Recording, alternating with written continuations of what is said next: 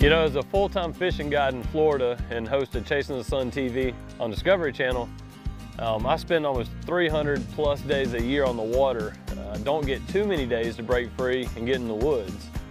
Normally when I do get to break free, I'm at home in our piney woods in Florida chasing the same animals, they're just a little smaller deer. I've heard about these deer in South Texas my whole life. So the first opportunity that I got to come out here and see Jamie and Josh's ranch, I wasn't gonna pass that up. So I had to rearrange a few things, but hey, I jumped in the truck with Jamie. We drove straight through all the way here to South Texas now, and I'm glad I did because it looks like it's gonna be a fun hunt. So we're heading out for our first hunt, and it's in the afternoon. And I mean, my first impression of this ranch is just, you know, beautiful country, but the next thing I noticed is all the equipment, the stuff they're using. I mean, they have these all seasons blinds that, I mean, to me, it's nicer than being, you know, in the house. I mean, it's nice and comfy. I'm not used to that. We hunt out of some kind of rickety stands, but so that was a nice change of pace crawling in somewhere like that. And I guess they spend a lot of hours in these blinds, so, you know, it's worth it to have some nice equipment. All right, I'm definitely not in Florida anymore. So we left early in the morning, drove hard all day. We're in South Texas. This is a new level of excitement for me too, because this is like a dream hunt that I was not expecting. Wasn't really planned, just had a last minute opportunity. And when stuff like this comes up, you just gotta jump in the truck and go, and that's exactly what we did. And we're here, I can't believe it. Mesquite brush, cactus, and so cool, all this stuff I've been seeing on TV my whole life.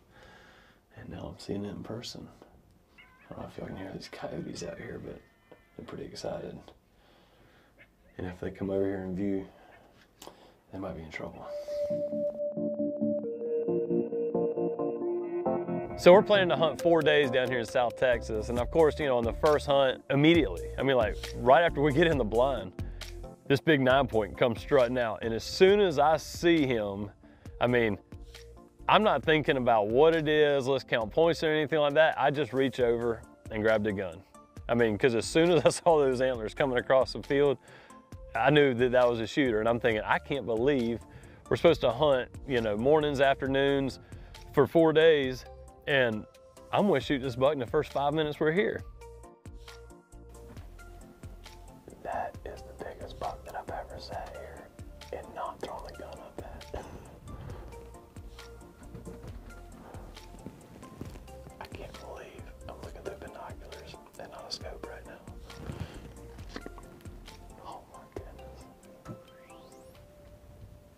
And August, our camera guy, he's pretty seasoned down here. He's born and raised in this area. He's seen this country, these deers, his whole life. And he just reaches over and says, just get the binoculars. Just put the gun down. It broke my heart. I mean, I thought that was gonna be the one. But after setting the gun down and looking at the deer, you know, we had decided, August, decided that he was too young. And so we left the gun there and just watched him. And it was really neat. It's kind of like catch and release fishing. You know, we got to enjoy that animal and watch him feed through, saw some more bucks come through, and, you know, wait for a bigger one. That's like catch and release fishing right there. It's fun just to be able to watch them, even if you're not going to shoot them, you know. A cool experience. He's not leaving either, he's just going to hang out. So needless to say, the first day here in Texas was exactly what I was hoping for.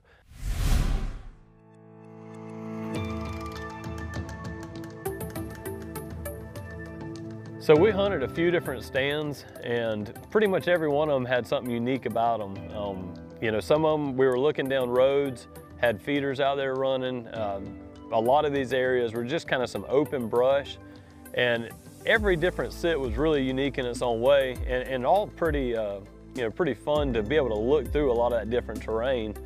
You know, sometimes we'd see deer cross a road, and then you could watch them working through the mesquite brush.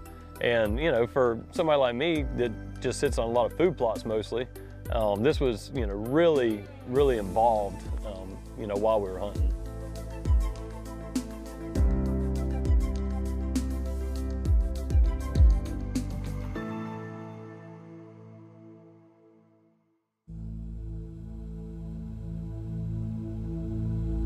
So I always hear this on hunting shows, and I always think it's just something that they fabricate, but it's the last morning of the hunt. How many times have you heard that? Well, today literally is the last day of the hunt. And you know, we made a decision last night to hunt this stand, and by we, I was just listening to Jamie. And he said he had seen a lot of does in this stand called Oatfield. And he said, look, if you find the does, you're gonna find the bucks. So we crawl in this Oatfield stand, and almost immediately this morning, we got this nice rack buck come in, and I'm just super excited. I'm thinking he's a shooter. Although he has a little part broken, is a little bigger bodied deer, and obviously more mature deer.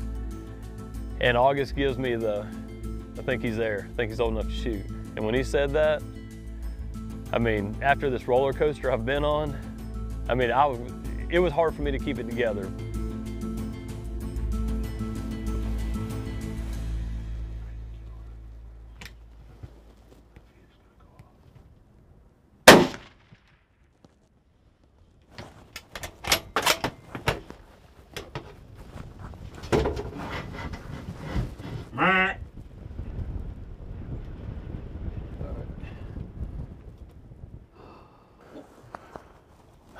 Holy cow.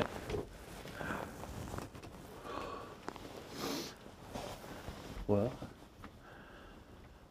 that's the biggest buck of my life.